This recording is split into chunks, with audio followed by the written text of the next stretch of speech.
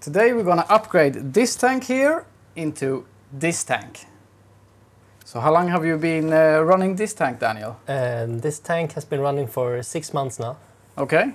What kind of maintenance have you done to it? I do a small weekly water change, or maybe not so small. It depends a little bit.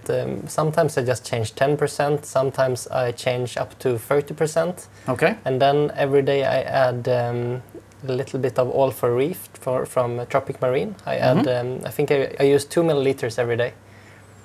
And the corals seem to love it. Sounds good. So how do we do this in the best of ways? I have 30 liters new water. Okay. Actually, this aquarium is also 30 liters, and the new aquarium that we're gonna put here instead of this is 60 liters. So okay. We're gonna keep all this water, and we're gonna use 30 liters of new water to fill up this new aquarium. And we just move everything out and put it in the new tank, basically. Yeah, exactly. First we have to put everything into some kind of container, and we have to put the new tank, because it's gonna be in the same place. And then we fill up the new tank. Sounds good. And this will also give us a perfect opportunity to have a little bit closer look on some of the inhabitants and some of the corals in here. So let's get to it. Yes.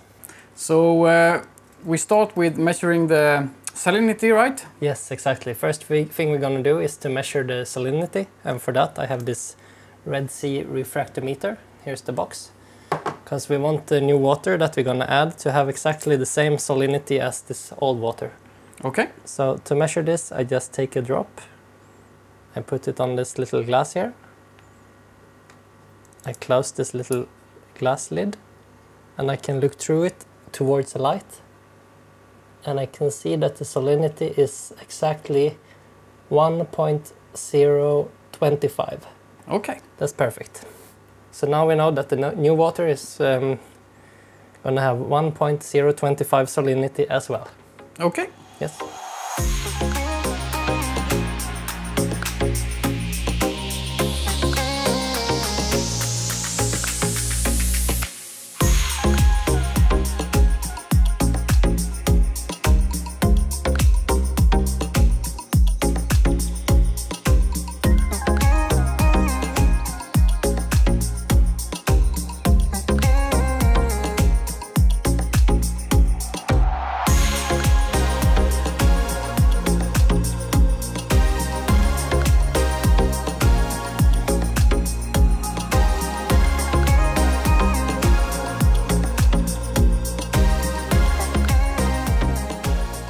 So now we're going to move out the first of the corals here.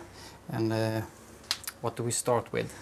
I think we're going to start with maybe this little stone here. There's some palutoa. Couple of, I think it's like 7 or 8 palutoas growing on this. So let's move it to the bucket. Then we have this. It's a small sarcophyton. I think they're called the toadstool. Here it is.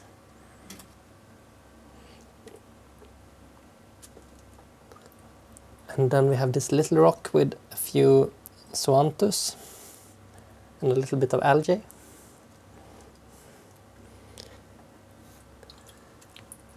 Then let's take this bigger rock. It has a little bit of GSP, green star polyp, and some discosoma as well.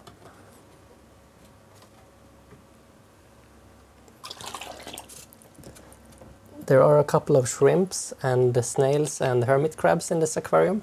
So we take them last, or? Yeah, I think so. I left a little bit of water in the bottom so they have somewhere to stay while we take out everything else. It's a Kenya tree, right? Yes, it's a Kenya tree. This one I recently glued to this rock. Oops. This is pretty interesting. The green star polyp here, it has grown on the back wall here.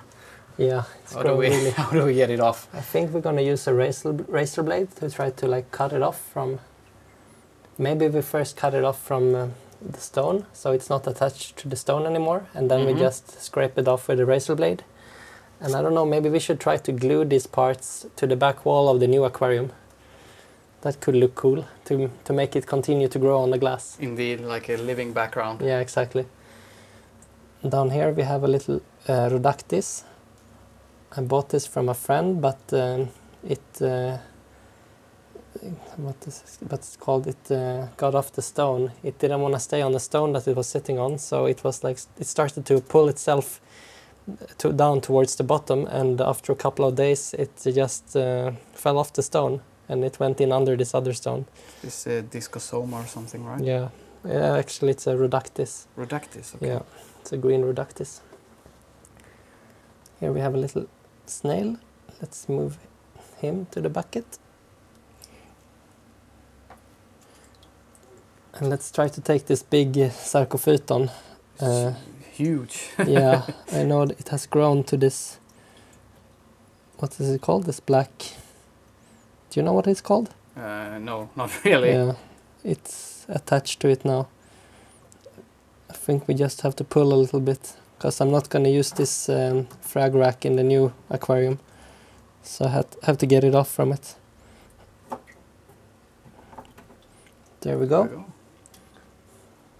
Looks almost like a glove. It's pretty big. Yeah.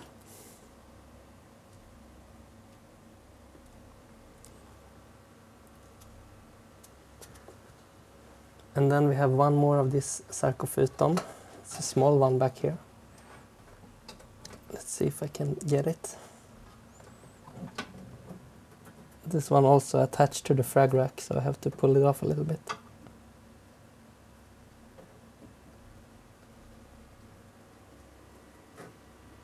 Got it. Okay, let's try to get the GSP off then. I think we have to start with the razor blade. Let's go and get it. Okay, here we go. Here I have the razor blade. So let's try to cut it.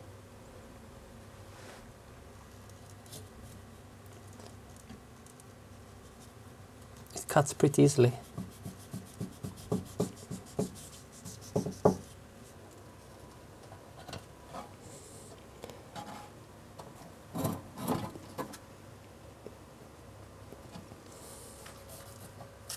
Okay. Now it's not attached to the stone anymore. So now we can just take the big rock out then. Yes.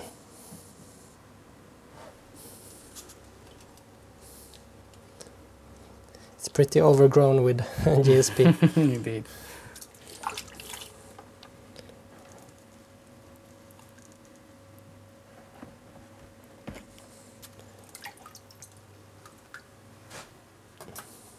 Are you going to use the razor blade to try to peel it off or just pull it off? What do you think? Let's try to just pull it off. I don't know how hard it's sitting. Oh, it pulls off really easily. Nice. We don't need a razor blade for this.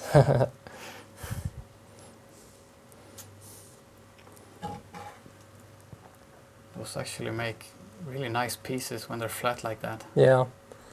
Perfect for gluing on the back wall in a new aquarium. Daniel also installed the filter from the aquarium here to try to preserve the bacteria and to get some circulation into the bucket here. And it's time to move out all the animals here. What do you have in here? And there are 3 bigger shrimps back there in the corner. I believe they are Lysmata wurdemani. And there are 5 small shrimps. I don't know if you can see it. It's a little bit white and orange. They're called sexy shrimp. They are pretty cool. Yeah, they are really cool. And then there is a couple of hermit crabs. They are Clibanarius tricolor, is the scientific name. Okay. And then there is a couple of snails. There's a very small hermit crab there. Yes. Okay, let's take them out.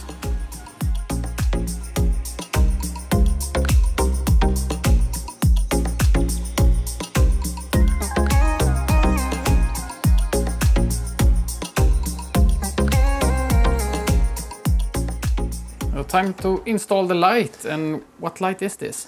This is max spec 65 watts.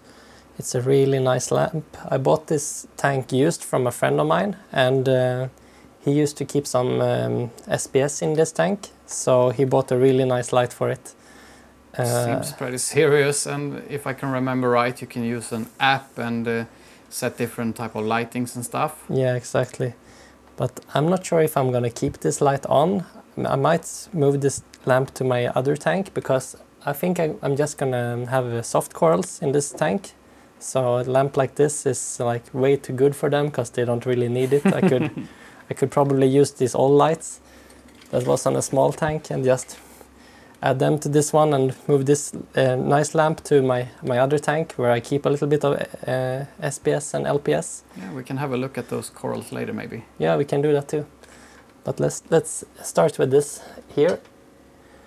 For the first couple of days we're gonna keep this light on, and then we're gonna see if I switch later. So you're also gonna use a bit of sand in this tank, if I understood you right? Yes, we're gonna use this sand. I never had a reef tank with sand before. I'm pretty new to this reef keeping. I only been having... Actually, this small aquarium that was standing here was my first aquarium, and that has been running for 6 months. So this is gonna be my first aquarium with the sand, and yeah, I'm excited to see how that goes. Okay, let's put it in. I think the snails might like it. Yes, I think a lot of the animals will like this sand.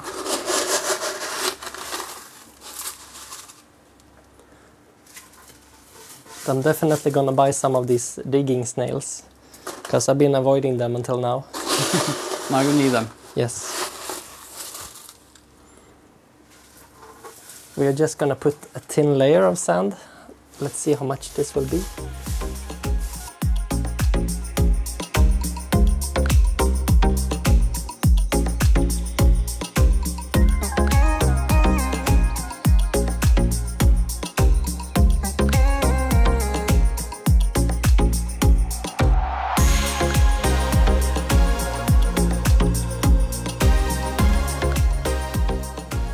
Time to put back the first rock.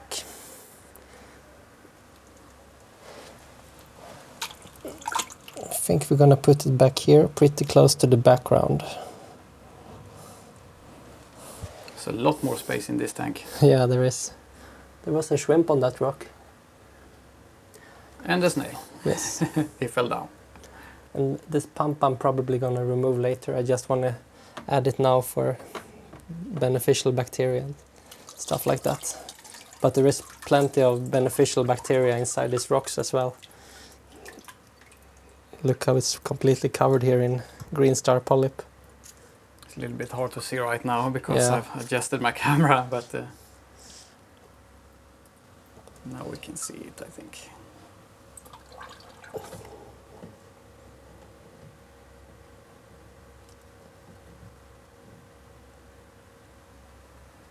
Okay, so now we are going to glue these sheets of green star polyp that we pulled off the back wall in the other aquarium to the back wall in this aquarium. And I'm going to use this Microbe Lift Coral Scaper Gel. It's a coral glue. I never tried this before, but I think it's going to work. Okay, so we are going to put this glue here on the back side.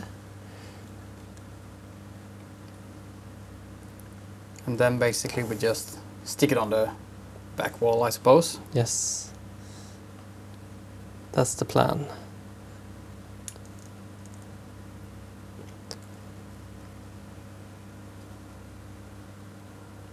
I don't know, something like that maybe.